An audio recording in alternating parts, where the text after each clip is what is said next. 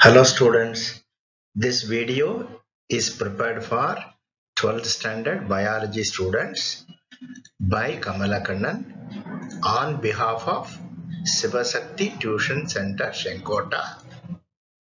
In your book, Chapter 2, Unit 5 deals with molecular genetics.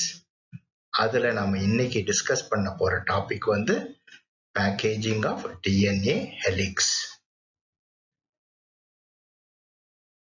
Packaging of DNA helix. If the number of nucleotide pairs are known in a DNA molecule, its length can be calculated. This is based on the fact that the distance between two nucleotide pairs is 0.34 nanometer. DNA ஒரு polynucleotide molecule சொன்னேன் இல்லையா? அப்ப ரெண்டு nucleotide பேர்ஸுக்கு இடையில உள்ள distance எவ்வளவு? 0.34 nanometer. அப்போ ஒரு டிஎன்ஏல 10 நியூக்ளியோடைட் பேர்ஸ் இருக்குன்னா என்ன டிஸ்டன்ஸ் லெங்த் இருக்கும்? அப்போ 10 into 0.34 nanometer இல்லையா? அத மாதிரி எவ்வளவு நியூக்ளியோடைட் பேர்ஸ் இருக்குன்னு தெரிஞ்சிருச்சுன்னா அதனுடைய லெங்த் எவ்வளவு அப்படிங்கறத கால்குலேட் பண்ணிடலாம். எப்படி? The number of nucleotide pairs multiplied by 0.34 nanometer. இதான் அதனுடைய length. In a mammalian cell, length of DNA is 2.2 meter. So mammalian cell எவ்வளவு இருக்கு? கிட்டத்தட்ட 2.2. In a typical mammalian cell 2.2 meter அவ்வளவு லெங்த்க்கு இருக்கும். பட் பாக்டீரியால எல்லாம் அவ்வளவு லாங்கா இருக்காது DNA molecule. Length of DNA in bacteria like E. coli is just 1.36 millimeter. So mammalian cell 2.2 meter na is just 1.36 millimeter அந்த length தான் இருக்கும். But whatever be the length, அது எப்படி இத்தனோண்டு நியூக்ளியஸுக்குள்ள அடங்குது அப்படிங்கறத பத்தி தான் இங்க நாம டிஸ்கஸ் பண்ண போறோம். The important question is how such a long DNA molecule is packaged into a small nucleus. Obviously, the DNA molecule must be highly coiled to fit into the small nucleus. So ஒரு 20 அடி நீளத்துக்கு உள்ள ஒரு இந்த தாம்பு கயிறு இருக்கு இல்லையா, தேர் இழுக்கிறதெல்லாம் அந்த தாம்பு கயிறு, அந்த 20 அடி நீள தாம்பு கயிறை ஒரு 2 அடி பெட்டிக்குள்ள அடக்கி வைங்க அப்படின்னா என்ன செய்வோம்? காயில் பண்ணி தான் வைக்க முடியும், சுற்றி தான் வைக்க முடியும். அத மாதிரிதான் சுருண்டு இருக்கு. அதுக்குன்னு ரேண்டமா கண்ணாபின்னான்னு சுருண்டு இருக்காது. அது ஒரு ஆர்கனைஸ்டா காயில் ஆயிருக்கும். அது எப்படி ஆர்கனைஸ்டா காயில் ஆயிருக்கு அப்படிங்கறத தான் நாம இங்க டிஸ்கஸ் பண்றோம். Bacteria such as E. coli are prokaryotes and they do not have nucleus. Prokaryotes bacteria, E. coli போன்ற பாக்டீரியால ஒரு nucleus with nuclear membrane, nucleolus அந்த மாதிரி ஸ்ட்ரக்சர் எல்லாம் ஒண்ணும் கிடையாது. குரோமோசோம்ஸ் அப்படின்னும் கிடையாது. ஒரு சர்க்குலர் குரோமோசோம் இருக்கும், அவ்வளவுதான். அதுவும் ஒரு ஸ்பெசிபிக் பொசிஷன்ல அந்த செல்லுல இருக்கும். அந்த பொசிஷன்ல இருக்கக்கூடிய அந்த நியூக்ளியஸ் மாதிரி தெரிகிற ஸ்ட்ரக்சரை நியூக்ளியாய்டு அப்படின்னு குறிப்பிடுறோம். In nucleoid, the negatively charged DNA is held by positively charged proteins. அப்போ ஒரு நியூக்ளியர் மெம்பரேன் எதுவுமே கிடையாது. அது எப்படி அந்த பொசிஷன்ல நிக்குது பாக்டீரியால அப்படின்னு கேட்டா, negatively charged DNA வந்து it is held in position by positively charged proteins. DNA of prokaryotes is circular and is not organized into chromatin or chromosomes. இப்போ mammalian human cell எடுத்துக்குவோம். அதுல 23 ஜோடி குரோமோசோம் இருக்கு இல்லையா? ஒவ்வொரு குரோமோசோம்லயும் 2 குரோமாட்டின் இருக்கு. ஒவ்வொரு குரோமாட்டினும் DNA பிளஸ் புரோட்டீனால ஆக்கப்பட்டது. பட் இங்க ப்ரோகாரியோட் பாக்டீரியால எப்படி இருக்கு? இந்த குரோமோசோம் அப்படிங்கிற ஸ்ட்ரக்சர் எப்படி இருக்கு? ஒரு சர்க்குலரா ஒரு ரப்பர் பேண்ட் மாதிரி இருக்கும்னு வச்சுக்கோங்களேன். அத மாதிரி தான் இருக்கும். இந்த ஸ்ட்ரக்சருக்கு ஜீனோஃபோர் அப்படிங்கிறோம்.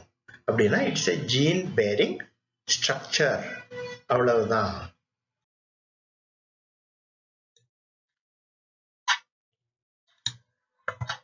Dupra in 1965 discovered that in eukaryotic cells the DNA is coiled tightly around proteins called histones. The resulting structure is known as nucleosome. So 1965ல தூப்ரா அப்படிங்கிறவர் என்ன கண்டுபிடிச்சாரு? யூகாரியோட்டிக் செல்ஸ்ல இந்த டிஎன்ஏ வந்து எப்படி காயலாயிருக்கு? ஹிஸ்டோன் எனக்கூடிய புரோட்டீனை சுத்திலும் காயலாயிருக்கு. அந்த ஹிஸ்டோன் புரோட்டீனை சுத்திலும் காயலான இந்த ஒரு யூனிட்டை என்ன சொல்றோம்? நியூக்ளியோசோம் அப்படின்னு குறிப்பிடுறோம். Kornberg proposed a model for nucleosomes.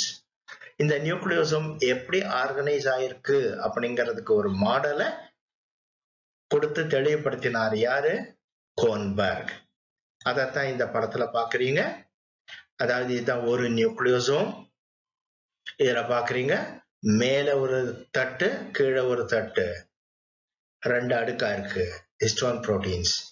மேல உள்ள தட்டுல 4 ஹிஸ்டோன் புரோட்டீன்ஸ் இருக்கு, கீழே உள்ள தட்டுல 4 ஹிஸ்டோன் புரோட்டீன்ஸ் இருக்கு. மொத்தம் 8 ஹிஸ்டோன் புரோட்டீன்ஸ் இருக்கு. அதனால இத ஆக்டோமியர் அப்படின்னு சொல்றோம். இந்த ஹிஸ்டோன் புரோட்டீன்ஸ் வந்து H2A, H2B, H3 and H4. So there are 2 discs of 4 histone proteins forming a histone octamer. The 4 histone proteins are named as H2A, H2B, H3 and H4. இந்த படத்துல பார்க்கலாம், மேல் தட்டுல எவ்வளவு இருக்கு? 4. அது 2 H2A, 2 H2B. கீழ் தட்டுல எவ்வளவு இருக்கு? 4 ஹிஸ்டோன் புரோட்டீன்ஸ், 2 H3, 2 H4. மொத்தமா 8 புரோட்டீன். அதனால இது ஆக்டோமியர். அதை சுத்திலும் இந்த டிஎன்ஏ 2 முறை காயிலா இருக்கு. A typical nucleosome consists of 200 base pairs of DNA helix. இந்த நியூக்ளியோசோம்ல இந்த 8 ஹிஸ்டோன் புரோட்டீன்ஸ் இருக்குல்ல, ஆக்டோமியர், அதை சுத்தில 2 காயில் தெரியுது பாருங்க. அதனுடைய லெங்த் எவ்வளவு அப்படின்னு கேட்டா 200 பேஸ் பேர்ஸ். பேஸ் பேர்ஸ்னா என்ன? இந்த நியூக்ளியோடைடு மாலிகூல்ஸ் இருக்கு இல்லையா, ஜோடி ஜோடியா. ஒரு நியூக்ளியோடைட் பேர், அடுத்த நியூக்ளியோடைட் பேர், அதுக்கு இடையில 0.34 நானோமீட்டர்லாம் சொன்னேன். அப்படி இதுல இந்த லெங்த் எவ்வளவு இருக்குன்னு கேட்டா 200 பேஸ் பேர்ஸ் இருக்கு. இப்போ இது ஒரு நியூக்ளியோசோம். அத மாதிரி பல நியூக்ளியோசோம்ஸ் இருக்கு. ஒரு நியூக்ளியோசோமையும் இன்னொரு நியூக்ளியோசோமையும் கனெக்ட் பண்றதுக்கு ஒரு ஹிஸ்டோன் புரோட்டீன் இருக்கு. அதுக்கு பேரு H1. The adjacent nucleosomes are connected by a histone protein known as H1.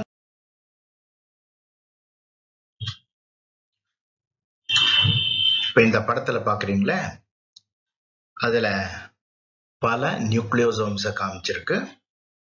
ஒவ்வொரு நியூக்ளியோசோம்லயும் core of 8 histone molecules, 2 அடுக்கா 4 histone proteins இருக்கு அப்படின்னு சொன்னேன். அதை சுத்திலும் டிஎன்ஏ 2 தடவை காயலாயிருக்கு. இந்த ஹிஸ்டோன் ஆக்டோமியரை சுத்திலும் காயலாயிருக்கிற இந்த டிஎன்ஏவுக்கு கோர் டிஎன்ஏ என பெயர். பட் இந்த டிஎன்ஏ வந்து கண்டினியூவஸ். ஒரு நியூக்ளியோசோம்ல இருந்து அடுத்த நியூக்ளியோசோமுக்கு இது கண்டினியூ ஆகுது. அந்த ஒரு நியூக்ளியோசோமுக்கும் இன்னொரு நியூக்ளியோசோமுக்கும் இடையில் உள்ள இந்த போர்ஷன் ஆஃப் டிஎன்ஏவுக்கு லிங்கர் டிஎன்ஏ அப்படின்னு பெயர். The DNA coiled around the histone octamer is known as core DNA. The core DNA makes 2 complete turns around a histone octamer. அதைத்தான் இந்த படத்துல பார்க்கிறோம். கோர் டிஎன்ஏ ஒரு ஆக்டோமியரை சுத்திலும் 2 தடவை காயிலா இருக்கு. The DNA double strand extending between 2 adjacent nucleosomes is called linker DNA. So இந்த DNA வந்து ஒரு continuous thread இது. இந்த ஒரு நியூக்ளியோசோமுக்கும் இன்னொரு நியூக்ளியோசோமுக்கும் இடையில எக்ஸ்டெண்ட் ஆற இந்த போர்ஷன் ஆஃப் டிஎன்ஏவுக்கு என்ன பேரு? Linker DNA. இப்ப இந்த படத்துல எப்படி ஒரு டிஎன்ஏ கம்ப்ளீட்டா குரோமோசோம் அப்படிங்கிற ஸ்ட்ரக்சரா பேக்கேஜ் ஆயிருக்கு அப்படிங்கறத தெரிஞ்சுக்கிறோம். ஏற்கனவே நான் குறிப்பிட்டபடி histone molecules சுத்திலும், histone ஆக்டோமியரை சுத்திலும் core DNA, அந்த யூனிட்டுக்கு நியூக்ளியோசோம்னு பெயர். 6 நியூக்ளியோசோம் சேர்ந்து ஒரு சொலினாய்டை ஃபார்ம் பண்ணுது. ஸோ ஒரு கம்ப்ளீட் டர்னுக்கு 6 நியூக்ளியோசோம் தேவைப்படுது. அந்த 6 நியூக்ளியோசோம் சேர்ந்த ஒரு யூனிட்டுக்கு என்ன பெயர்? சொலினாய்டு. இப்படி பல சொலினாய்டு சேர்ந்திருக்கு. ஒரு சொலினாய்டுக்கும் இன்னொரு சொலினாய்டுக்கும் இடையில ஸ்டெபிலைஸ் பண்றதுக்கு H1 புரோட்டீன் மாலிகூல் உதவியா இருக்கு. ஸோ நாம இந்த யூனிட்ல நம்ம என்னென்ன டேர்ம்ஸ் தெரிஞ்சுக்கிட்டோம்? டிஎன்ஏ எப்படி பேக்கேஜ் ஆயிருக்கு, ஒரு ஹிஸ்டோன் அப்படின்னா என்ன, என்னென்ன வகை ஹிஸ்டோன் மாலிகூல்ஸ் இருக்கு, இந்த ஹிஸ்டோன் புரோட்டீன், ஆக்டோமியர், அதை சுத்திலும் கோர் டிஎன்ஏ, அப்புறம் லிங்கர் டிஎன்ஏ, ஒரு நியூக்ளியோசோம், அப்புறம் சொலினாய்டுங்கிற ஸ்ட்ரக்சர், இதை பத்தி எல்லாம் நம்ம இந்த யூனிட்ல அண்டர்ஸ்டாண்ட் பண்ணியிருக்கிறோம்.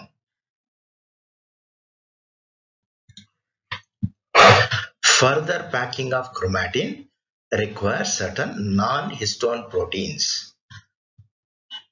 Solenoids என்ன சொன்னேன், அந்த solenoids further-ஆ காயலாது. அப்படி காயலாறதுக்கு சில non-histone proteins தேவைப்படுது. ஒரு செல்லுல சைட்டோபிளாசம், செல் membrane, nuclear membrane, nucleolus, chromatin, இதையெல்லாம் பார்க்கிறோம். இது அன்டிவைடிங் செல்லுல. அப்ப குரோமோசோம்ஸ் அப்படிங்கறது எப்ப பார்க்க முடியும்? நாம ஒரு டிவைடிங் செல்லுல தான் குரோமோசோம்ஸ் நாம பார்க்க முடியும்.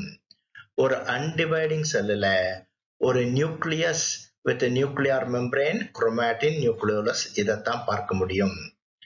ஒரு நியூக்ளியஸ் அல்லது குரோமாட்டின், சைட்டோபிளாசம், செல், இதையெல்லாம் மைக்ரோஸ்கோப் அடியில பார்க்கணும்னா அதை ஸ்டெயின் பண்ணணும்.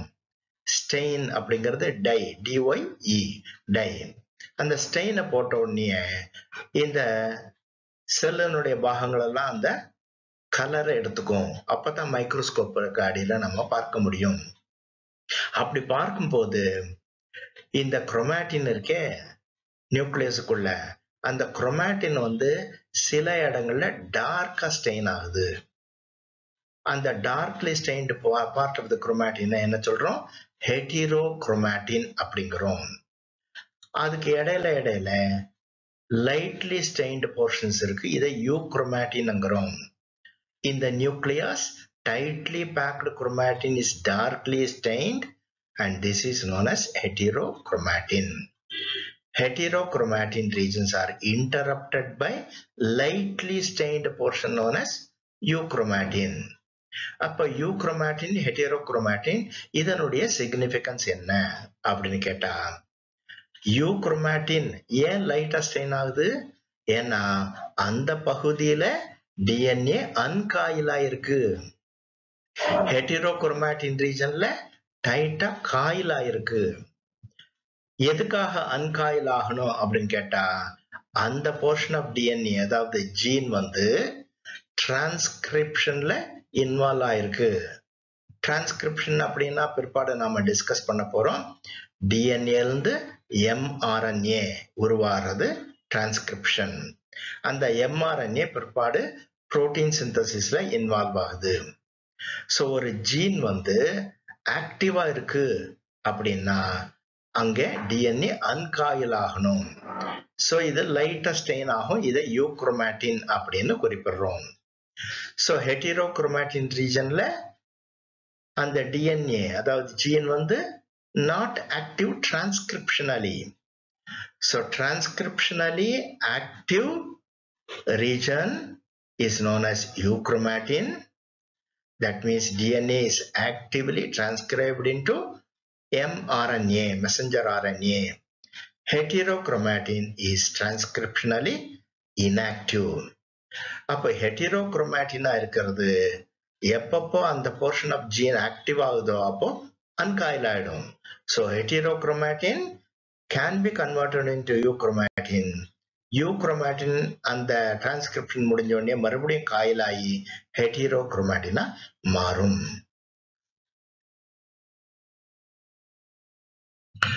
ஸோ இந்த லாங் டிஎன்ஏ மாலிக்யூல் எப்படி நியூக்ளியஸுக்குள்ள குரோமோசோம் அல்லது குரோமாட்டின்ல கண்டென்ஸ் ஆயிருக்கு, காயில் ஆயிருக்கு அப்படிங்கிறத பேக்கேஜிங் ஆஃப் டிஎன்ஏ ஹெலிக்ஸ் அப்படிங்கிறத இங்கே புரிஞ்சுக்கிட்டோம் நம்ம இந்த வீடியோவில்.